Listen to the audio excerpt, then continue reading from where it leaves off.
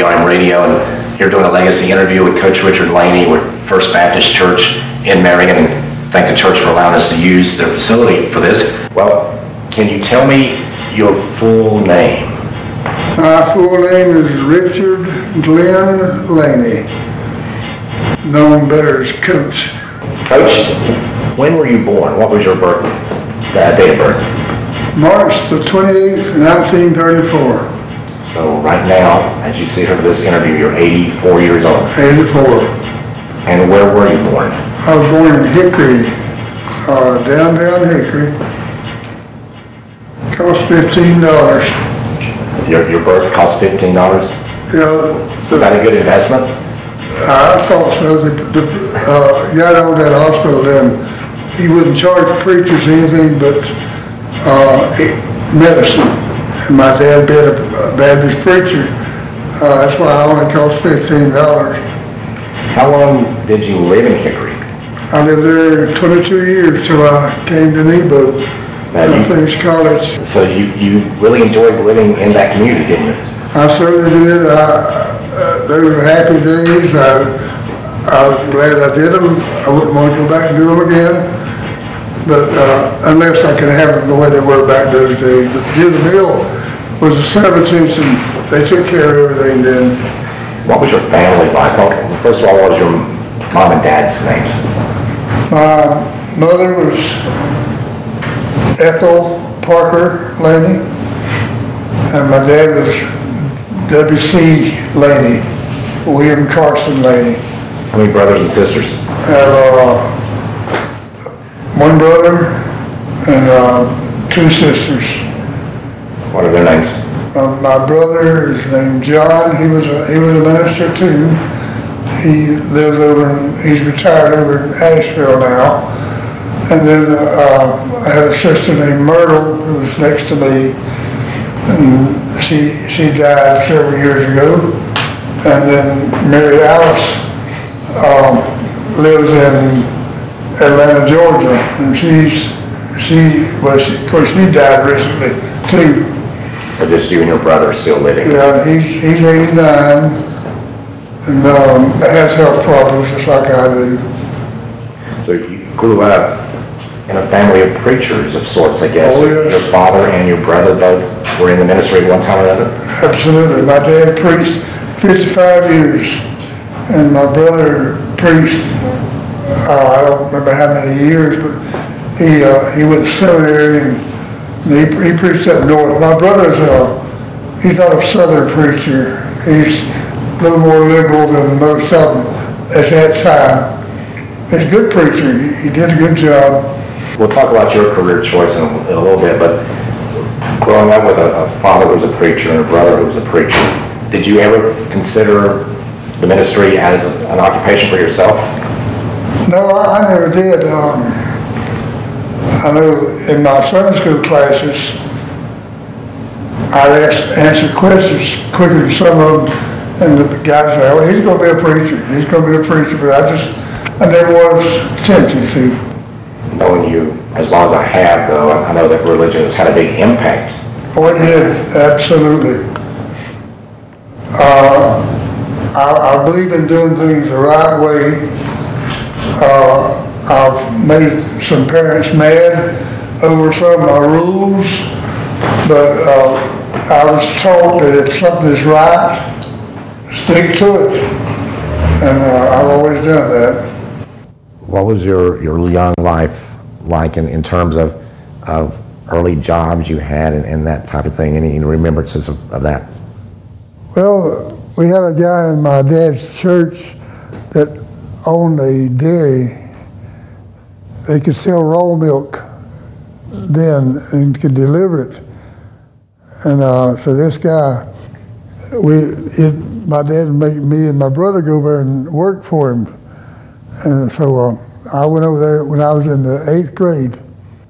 I had to go over there and bottle milk every morning from 5:30 until we load the truck and go deliver it. So I'd work from 5:30 to 11:30, 6 days a week. And that was my first job. I got paid, he paid me $3 a week. and then we'd go over and help him with his farm materials. But no, we didn't get paid for that. And my dad take the whole family over. We'd dig potatoes for him and stuff. So we did. That was my first. But that was my first job on that dairy farm. When I was in the 7th grade, they gave me the job. My dad gave me the job as janitor of the church. My dad ran that church. He got rid of the deacons pretty quick, and he ran the church. I was a janitor from 7th grade till I finished college, and that really helped me out. Did you enjoy doing jobs like that when you were young? Oh, yeah.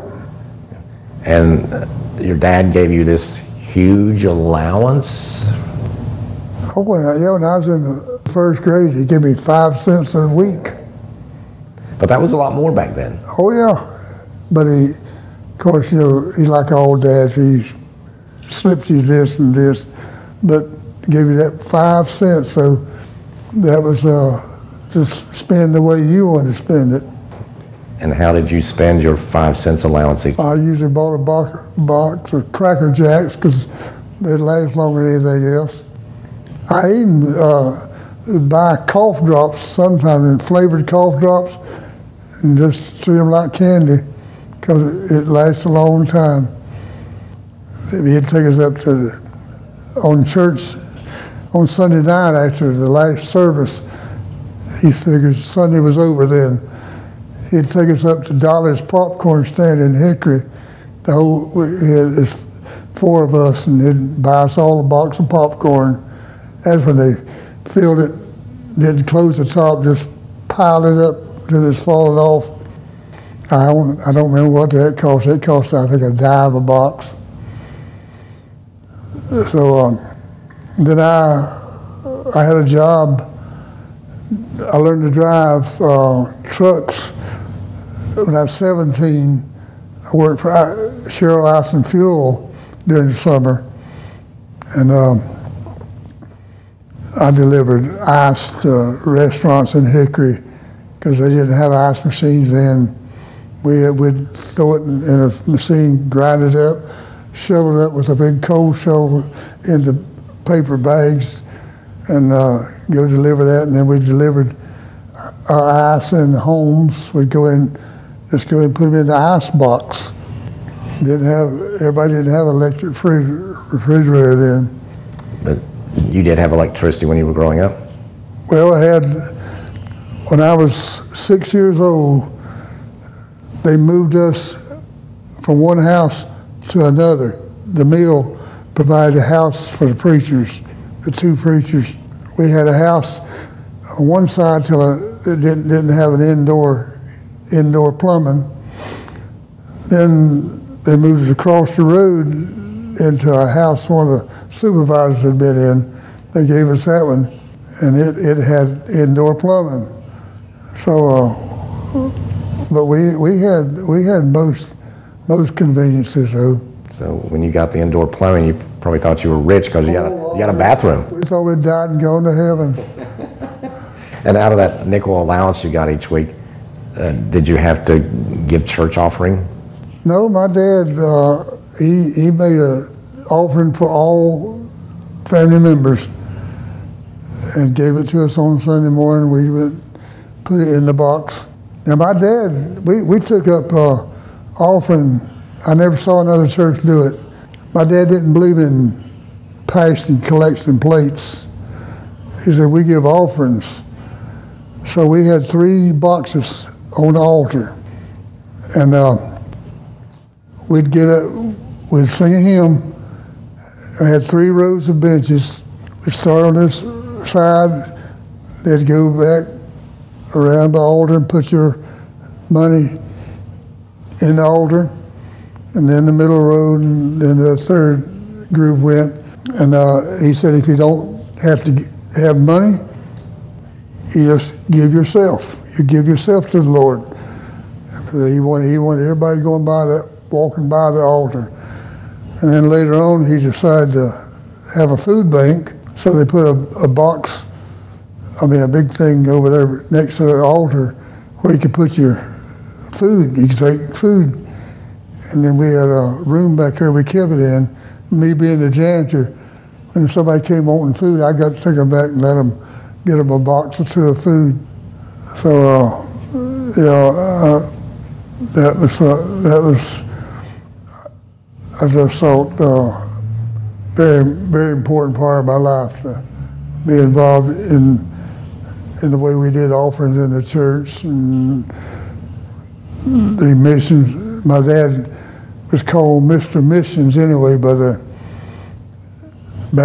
Southern Baptist Convention because our church led the Southern Association in per capita giving, not total, but per capita per member. That led that for years. Any memories about your mom? Maybe some favorite meals that she would prepare or you guys would eat when you were young? We ate chicken every Sunday. She raised them in the backyard. She'd go wring one's neck on Saturday. And that was our dinner for the next day. We'd have rice, green peas, biscuit, and gravy. That was our meal every Sunday. If we ever had a visiting preacher, that was a meal for him. Anytime a guest comes to church, she'd fix that same meal. I guess she prepared your clothes and picked, bought clothes that you guys wore back then. And anything different about clothes then versus later years? I mean, did you wear jeans and t-shirts and things like that? We wore jeans or just what I call work breeches. We didn't wear shorts much back then. You waited till you became a coach to wear the shorts, didn't you? Oh yeah. Sure did that. Any other childhood memories you'd like to share? Or youthful memories?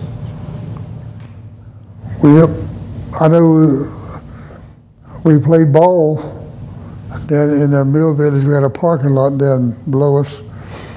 And every Saturday, every Sunday, we'd go together there and play ball in that lot down there. Might be 15, 20 people on one side. And everybody came, we put them on the side.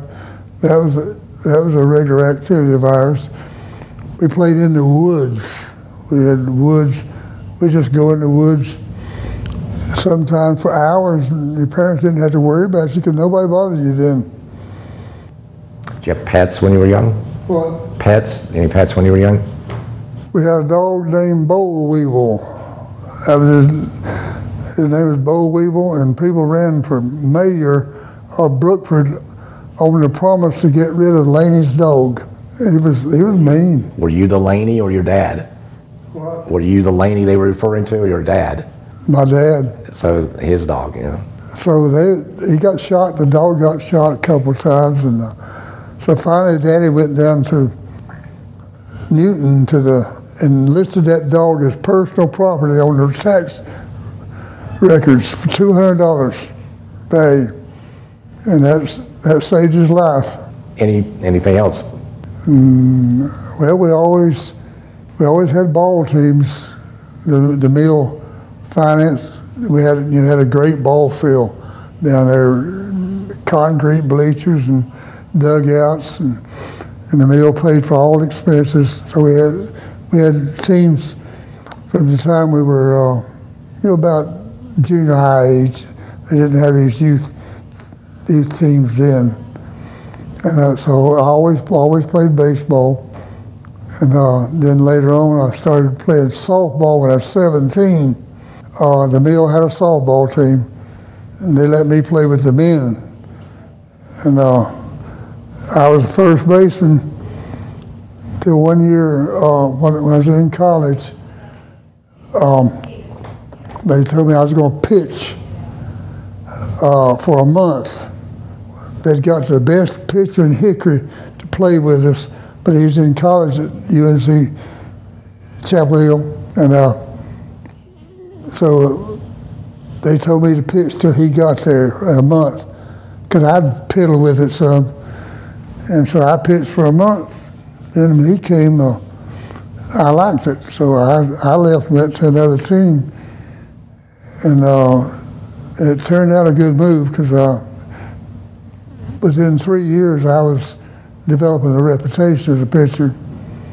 Your name Laney, do you know the origin of it? What country your family originated in or anything like that? Not really. Never really got into genealogy, huh? No. I just know my dad's people came from the other end of Catawba County down past Newton. So as far as you know, you grew up in Catawba County, your dad's family came from Catawba County. You guys never pictured far from Catawba County No. in your upbringing. My dad preached at the Brookford Baptist Church. He started out there, that was his first real preaching job, and he died at 83, still pastoring the church. So we don't move much. So between your dad at 83 and your brother now at 89 and you in your mid-80s now, there's some longevity in your family, it sounds like. Oh, yes. Let's talk about your family a little bit. Your first wife and the mother of your two children, Carolyn. Every time that you've spoken of her, I'd never met her, that was before I knew you, but every time you've spoken of her, there was always so much love in your voice and in your thoughts. Anything you'd like to say about Carolyn? Well, we started dating when I was in high school, then it went off and on some in college, but we dated for 5 solid years there before we got married, and got married in my first year at Nebo. Couldn't afford to get married. You know, we come from a poor family, and we had to wait till I got paid one time teaching, and when I got paid, then we got married on a Saturday. I came back to work on Monday. I couldn't afford a honeymoon, but she was a good girl. She if you coach, you better have a good wife. An understanding wife. And understand. She went to all our games. Lisa, my daughter, was born on a Sunday morning. We had the finals of the conference tournament in McDowell County Saturday night. She attended the game. Got home, took her to the hospital at 12 o'clock. Dr. McCall delivered her at 4 o'clock in the morning. Well, you had 4 hours to spare. It has been said about you, and I'm going to give Marty Queen of McDowell News the credit for this because he's the one that said it to me. So that Coach Laney has been blessed with 2 wonderful women in his life. Carolyn, your first wife, and then later after that, after children were grown, I think, you met Ronalda. Yes. And you guys were together for a long time, eventually got married. And what was Ronalda's full name? Ronalda Beatty Usler. Yeah, Usler, yeah, I couldn't remember that part. And but I knew Ronalda pretty well. She would come to a lot of games with you and things like that. And but you have this story about how long you guys actually dated before you tied the knot, which is an unusually long time. Well, it was only 22 and a half years. That's a good engagement period. Yeah. And how long were you married to Ronalda? About 5 years. And going back to Carolyn for a second, how long were you guys married? Me and Carolyn were married 27 years. 7 years. And she died of? She died of breast cancer, and then Ronalda died of lung cancer. Yeah, that's unfortunate, but you did have 2 wonderful women. Oh, two good ones. 2 good ones. And maybe a third, if you want to count your daughter, Lisa. She's the older of your 2 children? She's the older. Yeah. What would you like to say about Lisa and being your child? Well, Lisa, she's always been a good girl. She always made the good grades. In fact, Jim Johnson was my first principal, and he knew we raised her among adults because I was pitching softball all over Creation then, and so we went up there to his house on East Court Street just before school took up, and he looked over and he said, "Honey, you're going to get to be a child for the first time in your life, going to go to school and be around children. But she's done well. She always made, she's a lot smarter than I am. She made good grades, and she finished McDowell High School third. She was the third. It hadn't been for many courses. She may have been valedictorian. And then she went on to Wingate College and finished 2 years down there as the top student in the school. It was a 2-year school then. And then she went on to Mars Hill, finished up there with honors, and came back to McDowell County to teach. Taught 15 years here, and then her husband was moved to Charlotte, and so she went down there and did her other 15 years. So she followed in your footsteps. She became an educator just like her dad. Yeah, she's a better educator than I was. Yeah, a lot better. And Lisa has one daughter, so you have the one grandchild. One grandchild. She's living in Lexington, Kentucky. You were telling me you have one grandchild, and she's 30 or so? 30 years old. That's a bit unusual that you have just the one grandchild, not your oldest grandchild, but your only grandchild, and she's 30 years old now. My son Rick is not the fatherly type. He's a good guy, though. Oh, good guy. He's an airplane pilot, and his wife is an independent travel agent. They just don't feel like they have time for children. Rick, last I heard, and I think it's still true, he lives in Las Vegas. Las Vegas. Flies for Southwest Airlines, is that right? Anything you'd like to say about Rick and he being the younger of your two children?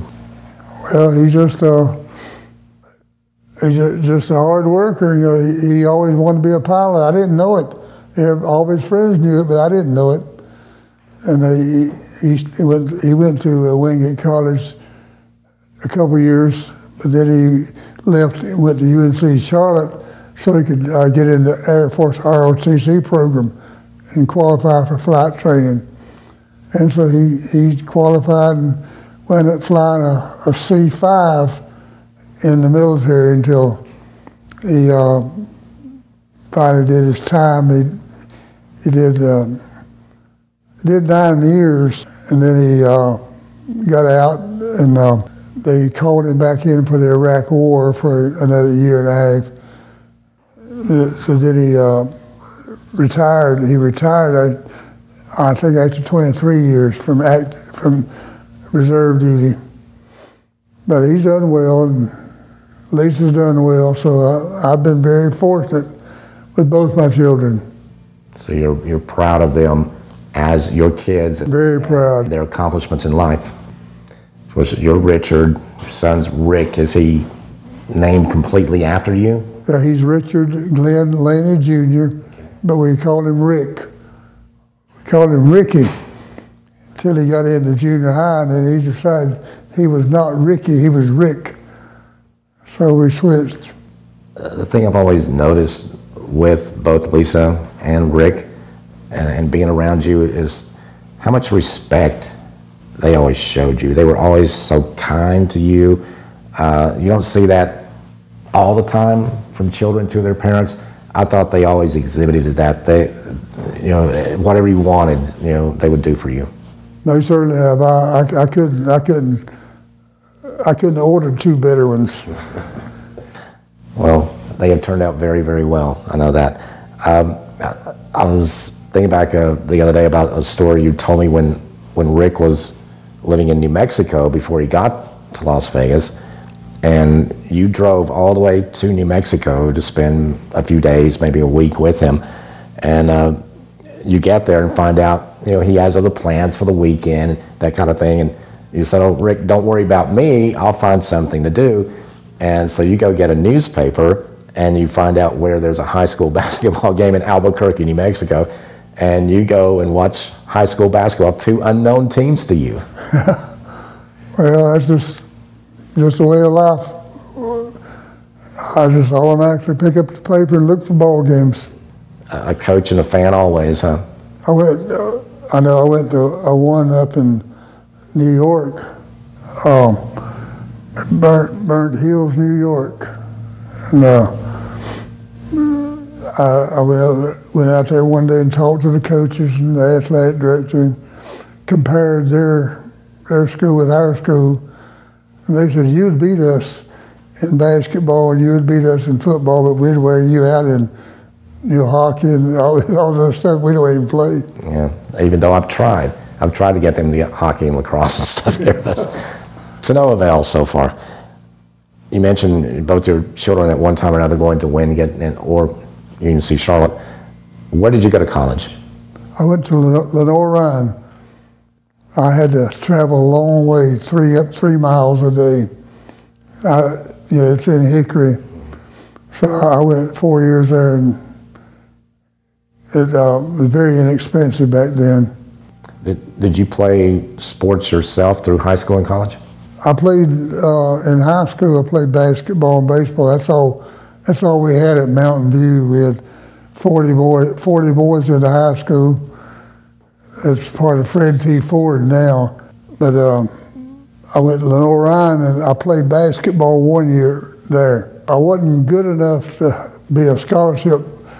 They were going to give me some scholarship help my second year, but I could make more work and pay my way. So I just played the 1 year there.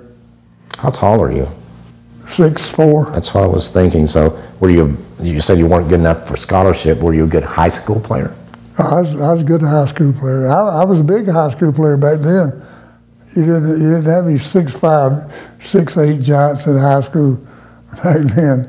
I was the tallest guy in the county playing for a while till Rayford Wells showed up at St. Stephen's, and he became an all-time great at Lenoir-Rhyne, 6'6". But when I went to Lenoir-Rhyne, it was all going bigger. They used to play with 6'3", 6'4" guys, and they brought a 6'8" guy in from Pennsylvania, a 6'5" guy, and I knew that was the end of my days. Let's talk about how you came to McDowell County. You said you grew up in Hickory, stayed in Catawba County until you were 22. Tell me about leaving Catawba and how you wound up in McDowell County. Well, Nebo sent a notice down there they need a coach. And I wanted a small school. And I saw it was a rather small. We had 160 students in the high school then. And so I came up and talked to them, talked to Lawson Brown, he was the principal, and Melvin Taylor, the superintendent. And a few days later, they notified me it was my job. Did you just coach basketball at Nebo? I coached basketball, baseball, I coached girls and boys basketball. Even coached cheerleading 1 year. So you kind of got the full tour, huh? Yeah. How long did you stay at Nebo?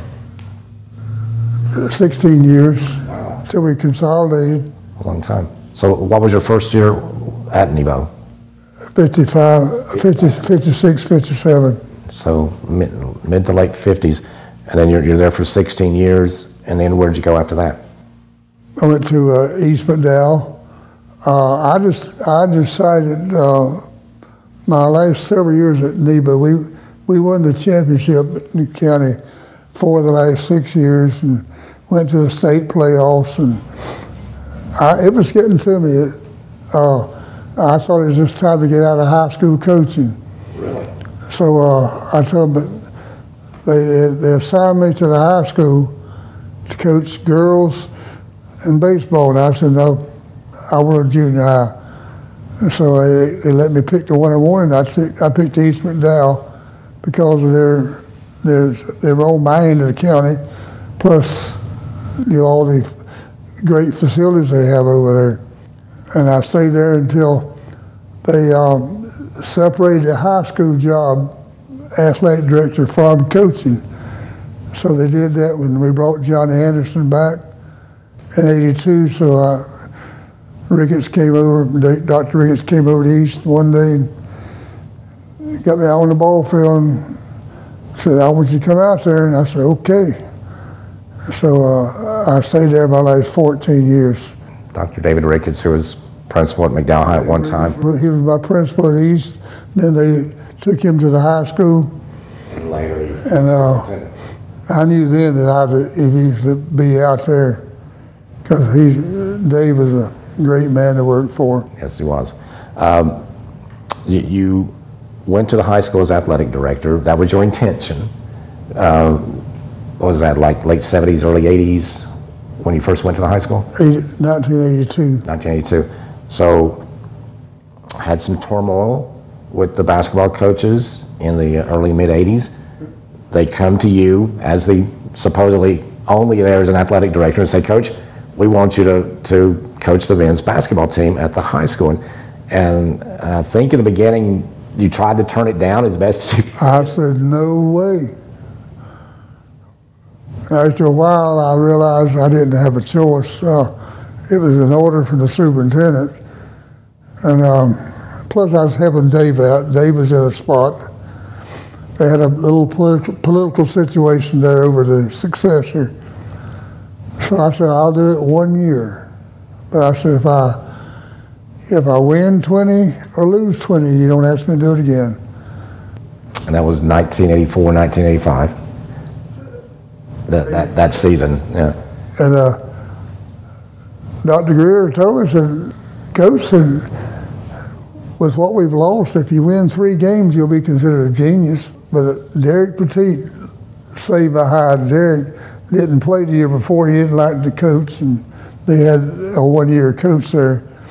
And so he came out, and that really helped us. And the boys were determined to prove they were better than people thought. And so we won the county championship, the tournament championship that year. Yes, and that was, I think, my first year that I was kind of fully involved, working with the Titans from a media standpoint, radio standpoint. And we went into that season with very low expectations. And you produced like a miracle team that year, out of, not to demean anybody, but out of a lot of leftovers and scraps from previous teams. Well, they were, I told them the last game, we lost to Freedom in the playoffs and in an overtime. And I went in the locker room and the boys were in there crying. And I said, fellas, I've never coached a team I was prouder of than what you've done this year. And Mike Lentz, the guy had coached the year before, was outside the door listening to me.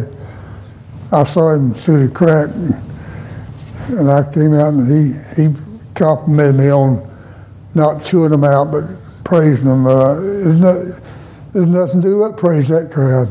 Yeah, it was a good group. It was a lot of fun to watch that team really overachieve, no question about it. After you coached the 1 year, you did what you said. You coached 1 year, and then you stepped aside. Who was the next coach?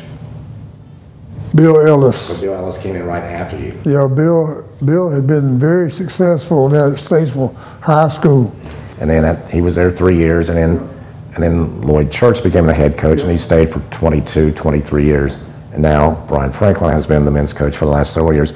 Wanted to talk to you about Lloyd Church and him being one of your closest friends. He was, I kind of get the idea that you were grooming him for maybe even a high school student and player to one day be the head coach. You guys always seem to be so close as student, as athlete, as friends, and then as coaches. And he always supported you in everything as athletic director, and in turn, you always had his back as the head basketball coach. I thought you guys had a really neat relationship.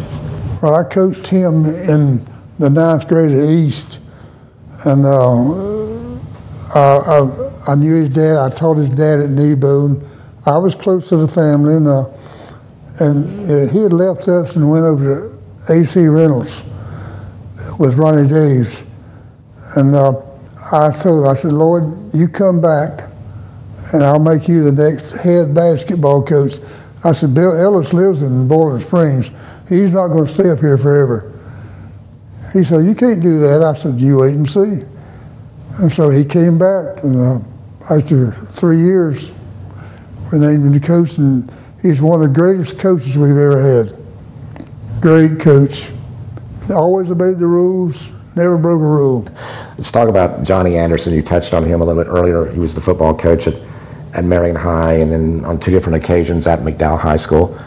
And again, it seemed like you guys were pretty inseparable a lot of times, that you were always on the same page with so many things, it seemed like, at the high school with athletics. John made my job easier. He had a lot of power. He didn't use it, but he had it. A very popular guy. And Dr. Greer told me, he said, the first thing I want you to do is get that coaching staff out there pulling together. Well, John made sure of that. He made sure his 7 football coaches cooperated with everybody. And so we just had a great relationship. I certainly enjoyed working with John. And one other of your friendships I wanted to talk about was in later years, you become very close with Joe Tisdale. You guys would come to basketball games together. You told me a while back that you would meet up, I think, on Sunday evenings and always eat dinner together. That Roma's Restaurant in Nebo.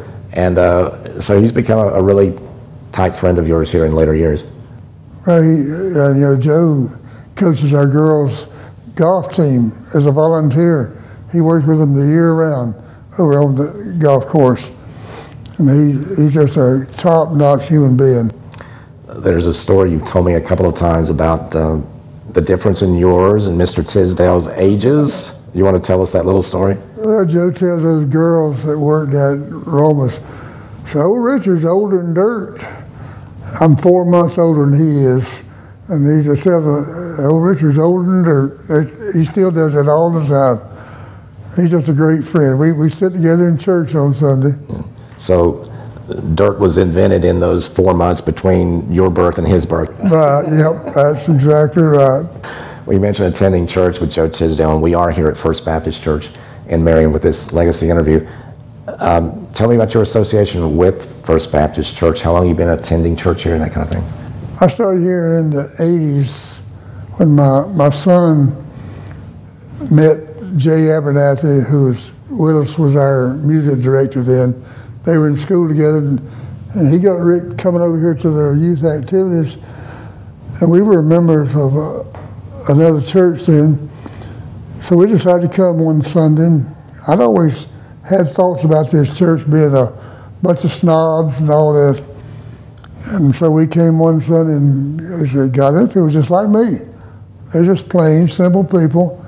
You have rich people, and but the average one just like myself.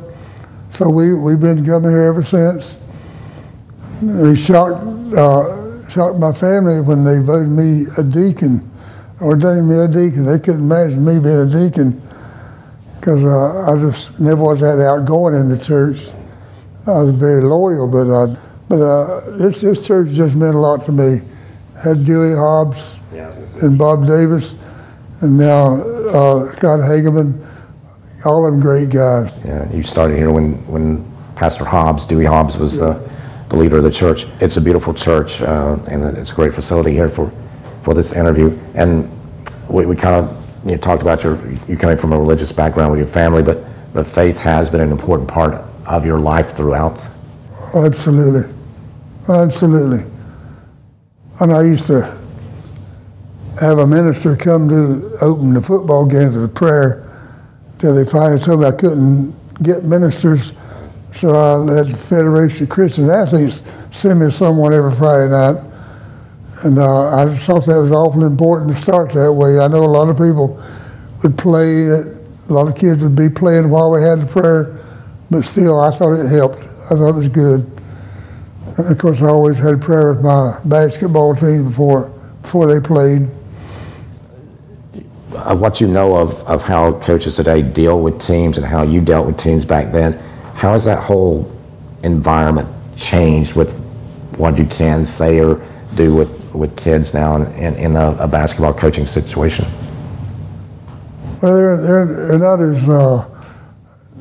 as rough as they used to be. Today they're easier on the players. Well, you have to, because they won't stay around if you don't. players won't do what they did back years ago. I know Carson Gowan, I shouldn't even mention Carson, I guess, but he said if he was as rough on the kids in practice as Johnny and Coy were, they'd all quit. And I don't think that's true, but it's a different culture now. If your age were not a factor, would you want to be coaching today? I don't really know. I don't know how to answer that. I just think I had enough. You had your time. I had my time, and I came along when playing was like it was in my day, and coaching kids that listen to you. I know I coach girls and boys, and people ask me, how'd you put up with coaching girls? I said, I love coaching girls. I said, because they admit that you know more than they do. And the boys, they got that little thing. But no, I don't think I'd want to coach again. Several years ago, I mentioned doing a radio show with Johnny Anderson. I also did one with basketball coaches. And that was around the time that you were, well, definitely you were the athletic director, maybe around the time that that 1 year that you were the head basketball coach at the high school. And you had just come on board. Mike Silver was the Lady Titans head basketball coach at that time. And I went to the high school and said, Coach, we would like for you to come on and do the weekly basketball radio show with us each Friday afternoon. And at first you kind of gave me the impression you didn't want to do it, but you didn't want to do it unless I would also include Coach Silver and the women's program. And when we agreed to do that, you said, okay, I'll do it. So you were you hear a lot of talk about Title IX and equality for high school sports for both, boys and girls, men and women. And you were kind of ahead of your time. You were sort of a trailblazer where that goes, and that you were willing to step back unless we were going to include the girls as well.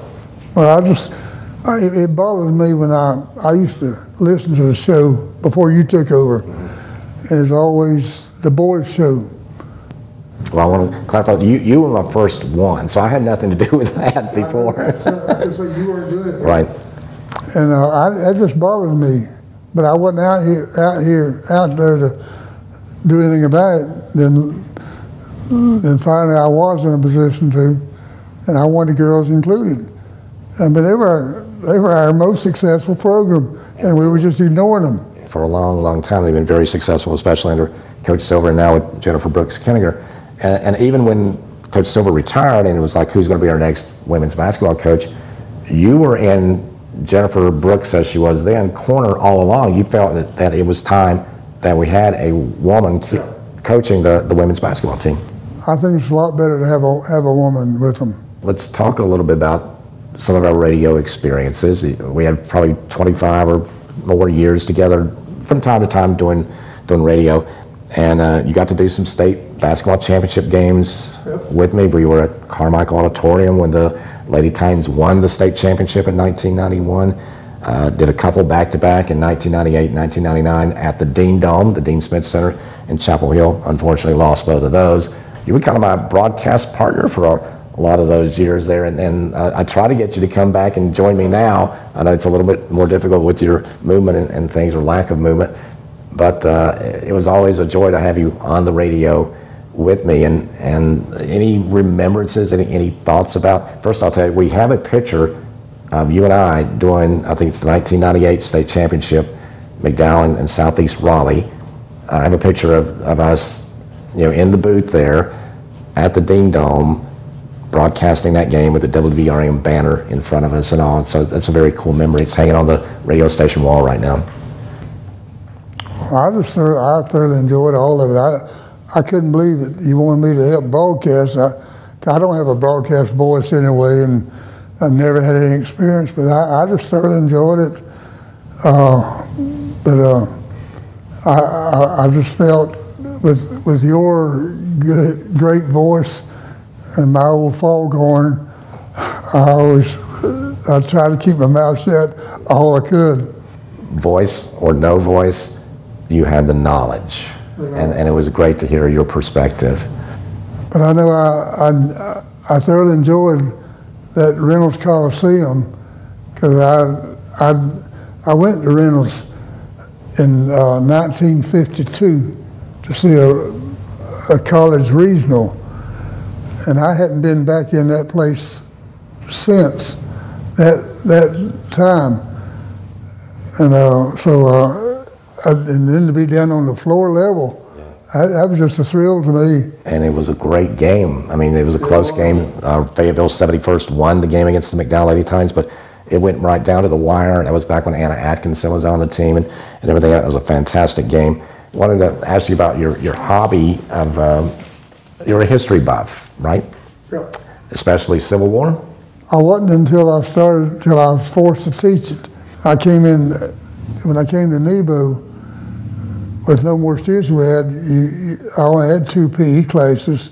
I had to teach U.S. history, and I always hated history in school, but I never had looked at it from that side. And I got so involved, I enjoyed my history classes better than I did my PE classes. And then I got, on my softball trips, I got to visit a lot of famous battlegrounds all over the place.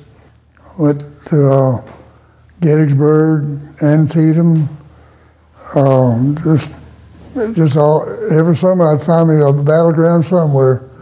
And I went out to the Mississippi River when Rick was in pilot training, and go to the battlegrounds out there along the river.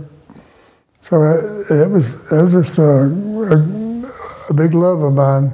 How many states have you visited to look at military cemeteries or battlegrounds? I don't know. I've been to 30-some states. I've been to about 35 states. I haven't traveled in the Northwest part of the country, but I couldn't say how many just for battlegrounds. But for the battleground around, I found it though. And you've lived in Nebo the entire time you've been in McDowell County? No, I lived on South Main Street till Lisa, you were born in Nebo. I guess I lived down South Main for about a year and a half. The house next to the chiropractor's shop down there, that 2-story house, I had 2 rooms in it. It cost me a fortune. It cost me $22 a month. People would love to pay that now. A week, a day. Well, my wife, Carolyn, we weren't married yet, and she came up with me one day, and Mrs. Ramsey was a supervisor for the school system. She took us out hunting a place to live. Took us to the old hospital up here, the old one. It's an apartment building. And they had 4 rooms there tied together, $70 a month. And boy, my wife, Carolyn, wanted that, but I didn't take it. And so then we went on back home. She told me, "But you go find a place. You know what we need." I found that 2 rooms down there in that building, and for $22, I said, "That's what I want." And I rented that, and I brought her up and showed it to her.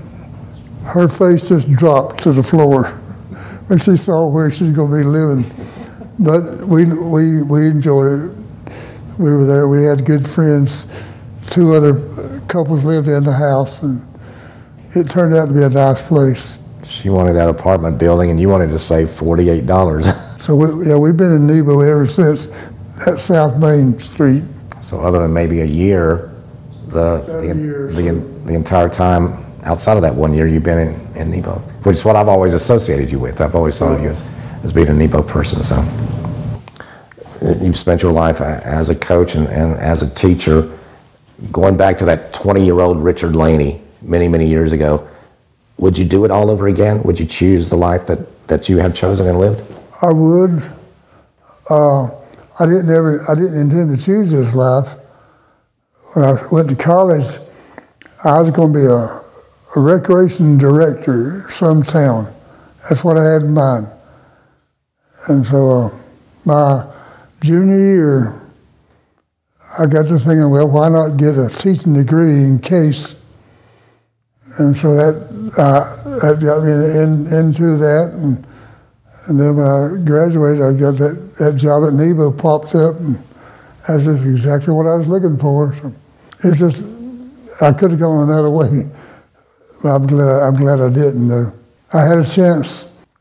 Jim Broyhill, he's congressman, he'd have me to come over to Lenore and pitch softball against his four-man team. Pitcher, catcher, first baseman, shortstop. They didn't have a pitcher who could hold down those four. They'd have me come do it, and I met him one night and over there at the game, and we talked a while. And on Monday, I got a call from their main office over there. Said, Mr. Broyhill said, you sound like our kind of man. Had me come over for an interview. And they were going to put me to work, $10,000 a year. And I was making 5 teaching. That was tempting. But Mr. Broyhill told him to tell me to go back and think about 2 weeks. Would I be satisfied in furniture instead of teaching and coaching? And I thought, and I said, I can't do it. And so I stayed with the teaching and coaching, and glad I did. You mentioned softball. You played competitive softball for a lot of years, didn't you? Till I was 51 years old. That's fast pitch. So they don't have it. I don't know if they have it for men anymore. The women all play it. I was out in Chattanooga playing in a tournament. Took Rick, my boy, with me. And I looked at him out there and I said, what is a 51-year-old man doing in Chattanooga, Tennessee, playing ball like a little boy? So that was my last year. Came to a realization there, huh? Yeah, well, I really quit because you had to travel every weekend, and we didn't have local leagues. At 51, I didn't want to travel around to play softball all the time. But yeah, I played that. We played from Ohio to Florida to Missouri. We played all over this eastern part of the country. You're 84 years old, as we've established, and what do you see different about the world today versus when you were a younger man, or even 20, 25 years ago? How have things changed in the world as a whole? Well, the churches scare me to death. I come to church here. I used to come here in the 80s. Sanctuary is full every Sunday. I come now and there's 150 people there maybe. And all churches seem to be that way now. The moral end of the country bothers me quite a bit. And I go to ball games and I listen to the language from the students just walking around the gyms, and it just bothers me that morality is stooped to this. But I still feel it'll change one day.